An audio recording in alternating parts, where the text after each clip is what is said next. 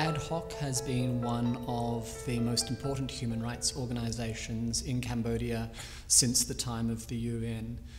There's a network of Cambodian human rights researchers throughout the provinces who are constantly keeping both Cambodian and international media up to date with the situation of what's happening out in the provinces. 5 of its members have been charged and are now subject to prolonged pre-trial detention for their work to promote and protect human rights. They're being criminalised, they're being punished for doing what human rights activists and human rights defenders do, which is to provide support and assistance to those who require it.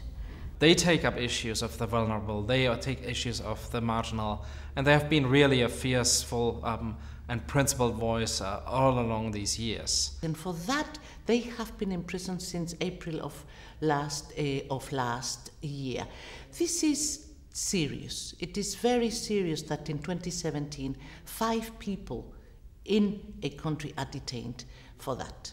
In the last years, the government has been introducing civil law regulating NGOs in Cambodia, and has been cracking down with detentions and reprisals. We know of cases of enforced disappearances, we know of people facing many threats. And it's enormously brave of people to stand up against the Cambodian government like this, which year after year relentlessly has tried to snuff out any sort of criticism or any sort of organising by civil society.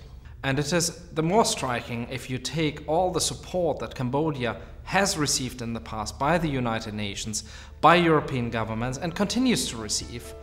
And therefore, indeed, we need the international community, we need the donor community to speak out forcefully on this. This is not acceptable.